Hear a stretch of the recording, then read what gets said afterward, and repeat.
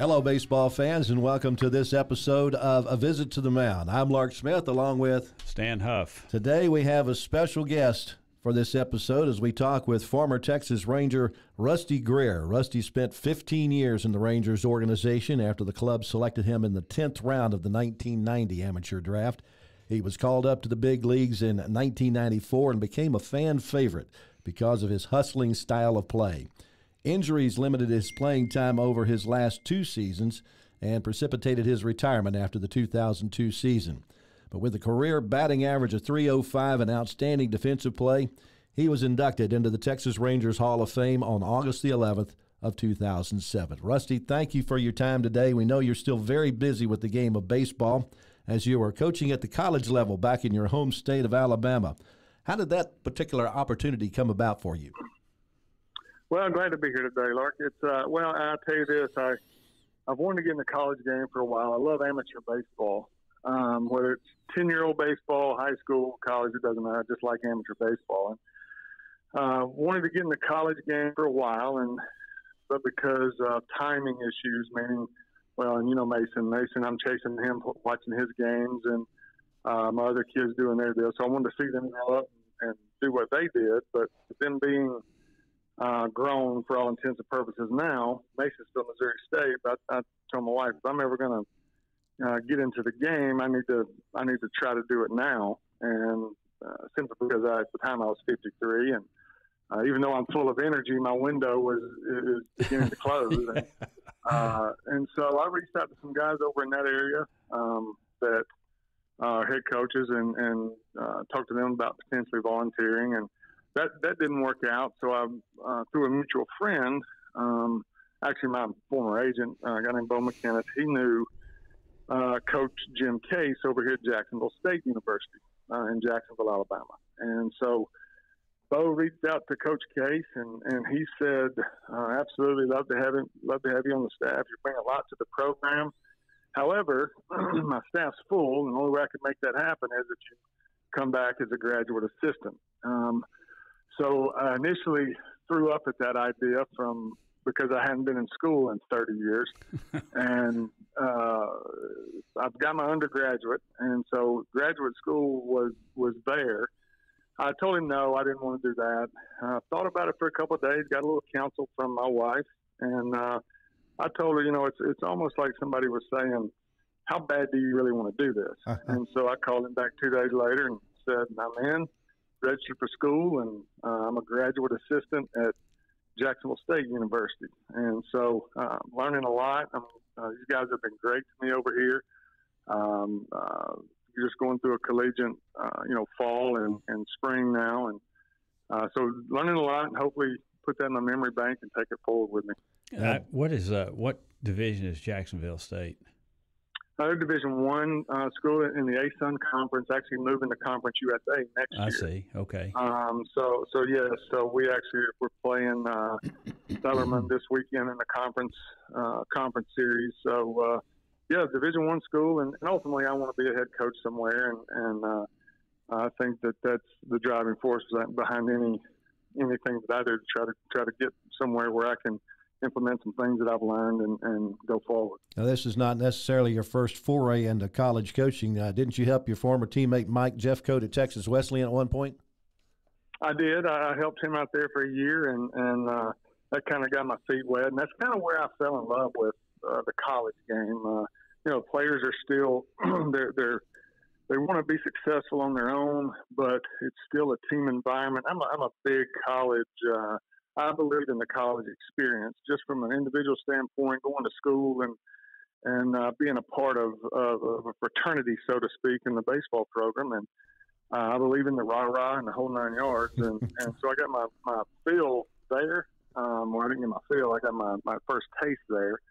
But like I said, because of timing, it wasn't right to try to continue on. And then where we are now, the timing's better. And so that's where I'm at right now. Well, you've also been involved in some baseball instruction in the Dallas area. What age group have you been instructing, and what's been the area of focus?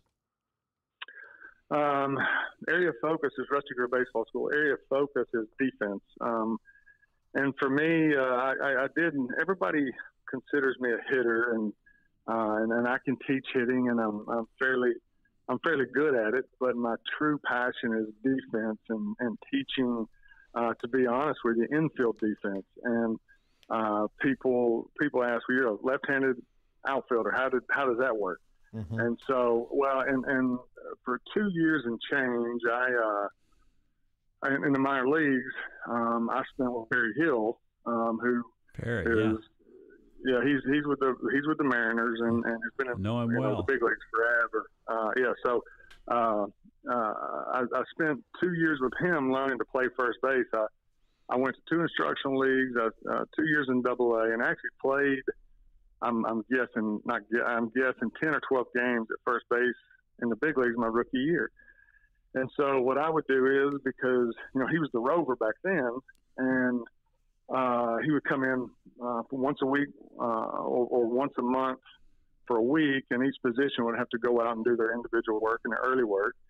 And so as a first baseman, I'd go out and do my work. Well, he would bring the second baseman out on, let's say, Tuesday. Well, I'd go out and I'd be his catch guy.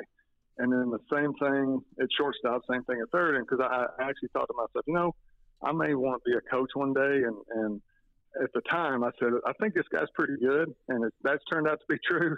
So I'm going to go listen to him. And so I just listened and absorbed everything he said. And then when I started my school and teaching the defensive side of baseball, as I say, I kind of implemented what I learned from him in teaching kids. And my wheelhouse with the kids were 10 to 13. But I've had 8-year-olds come in. I've had 18-year-olds come in. But the wheelhouse was my 10 to 13s.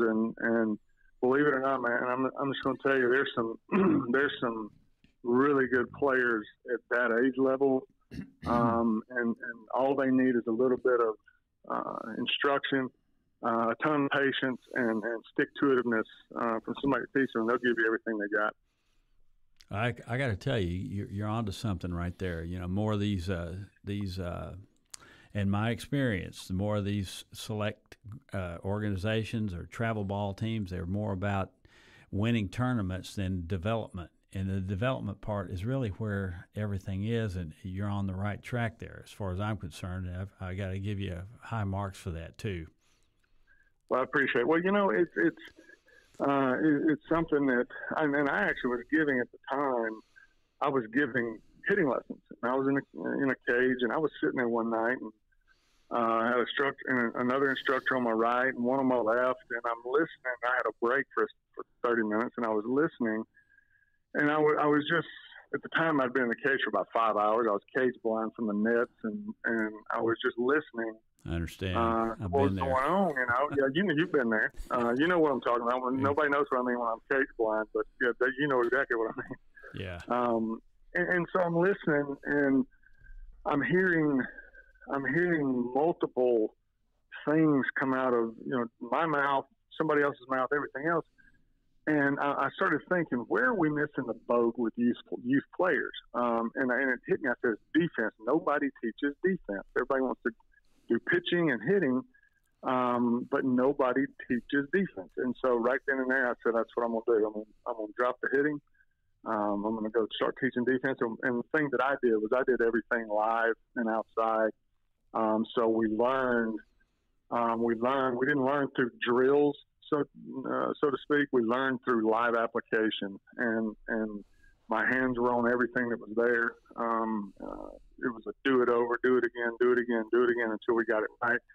And one thing that I did a little bit different is my stuff was small group, position specific. So if we had a middle infield camp going, there was a 3-day camp. There was 14 guys there, and we learned to play the middle infield. Well, on Thursday, Friday, let's say we had a first base camp. There was 12 guys at the first base camp, and we learned to play first base.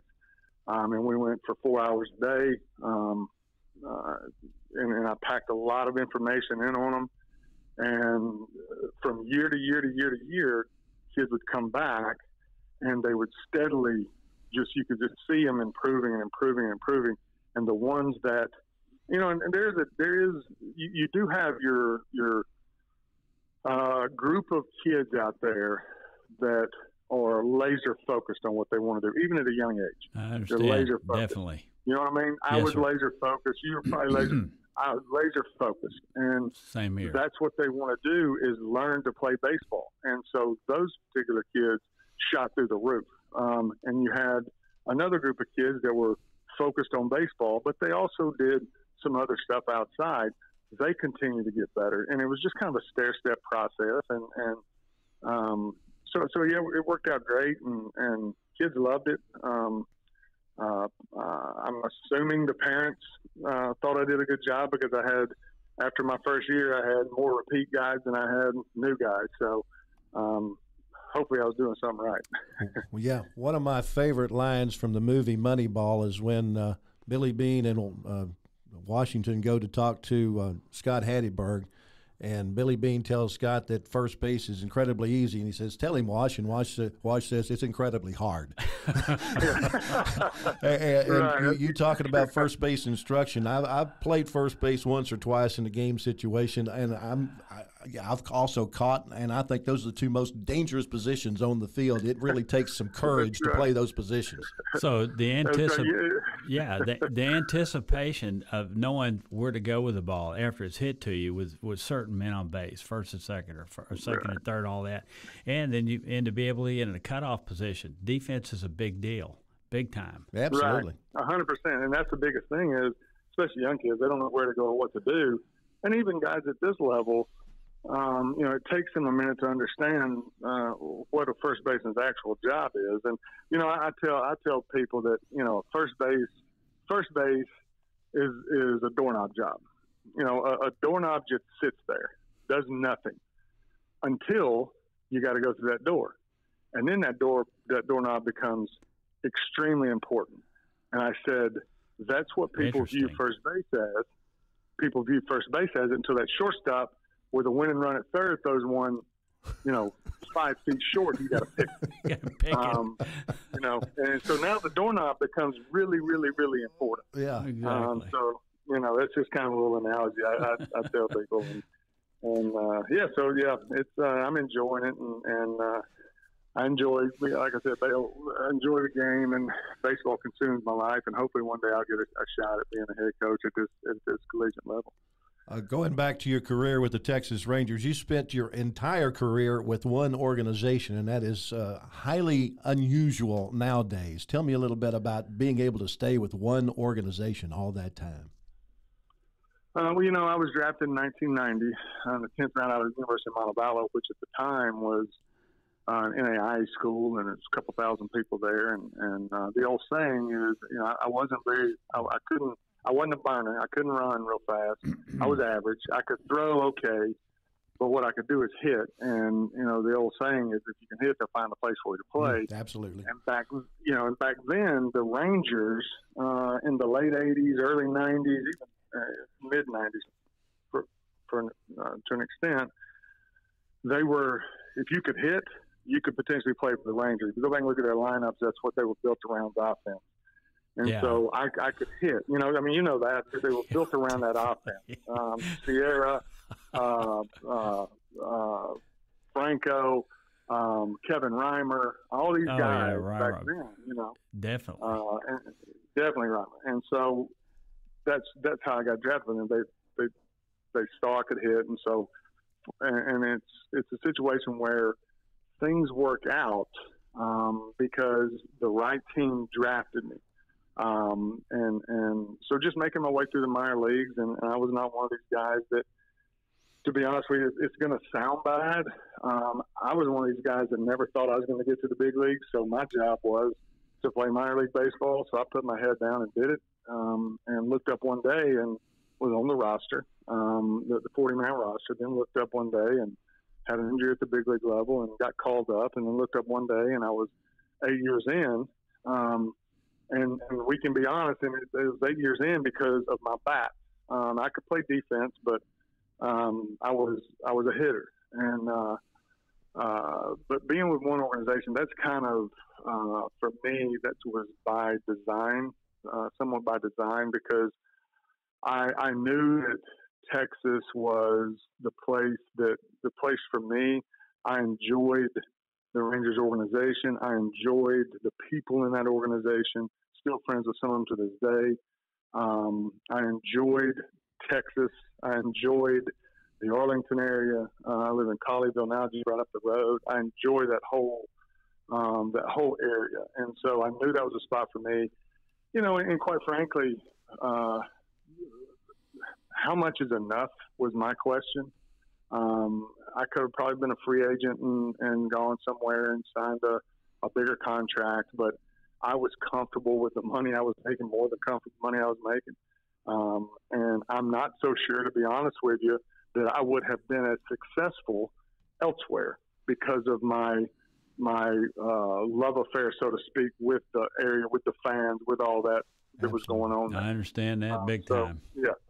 Yeah. So I attribute my success a lot to the support that I received from the coaches in that organization, the front office in that organization, the fans that supported the organization. My success comes from a major part of it comes from that. Well, personally, on my side right here, being in baseball a long time, I enjoyed watching you play because you busted your tail every night, and you didn't show off. I mean, I appreciated that a whole lot. Me too. And just watching somebody get out there, love the game, playing hard, and getting after it, and actually contributing. So I just want to thank you for that. I really do. Well, I appreciate that, and that lets me know I did something right. Well, I learned from guys, the Will Clarks of the world, the Mickey Tettletons, the Dave Valleys. Mm-hmm. I learned from those guys when I got to the big leagues. And then, to be honest with you, the way I viewed it was the guy that walked through the gate every night deserved my best. Absolutely. First off, I wanted to give my best because of who I am and what I am. I wanted to go out there and perform. But the guy that's paying my salary deserved my best every night. And I wish more players took that point of view. Absolutely. I'm sorry to interrupt you. Go ahead. No, you're good. But that's kind of the way I looked at it.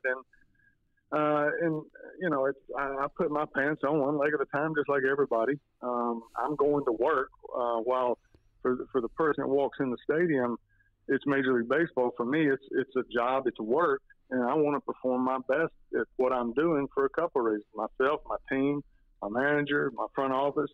Let's tell the truth. Next contract, but the guy that walks in that door,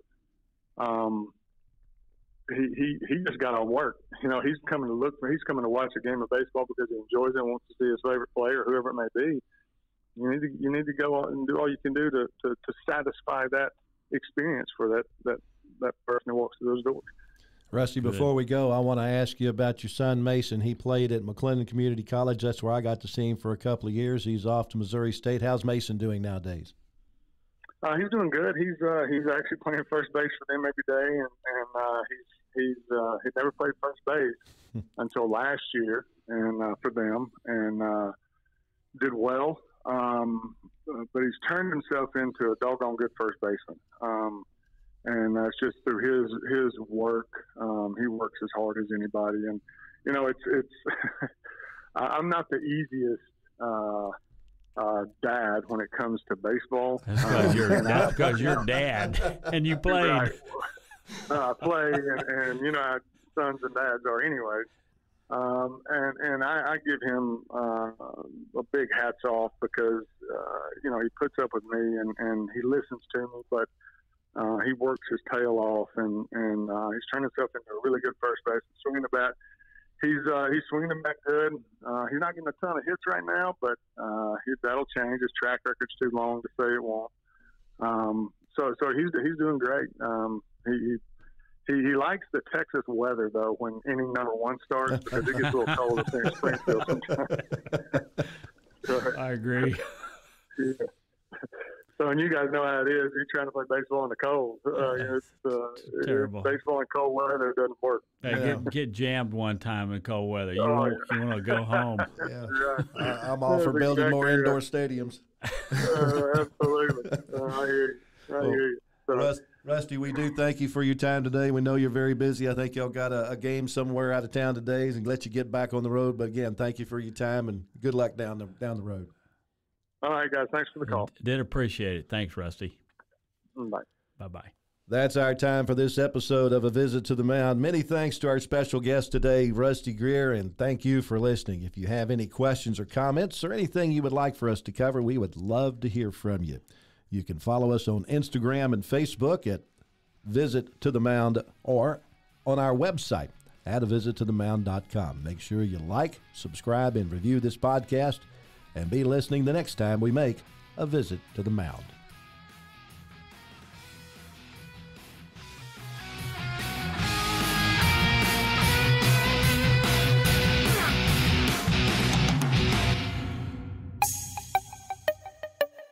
This has been a Rogue Media podcast.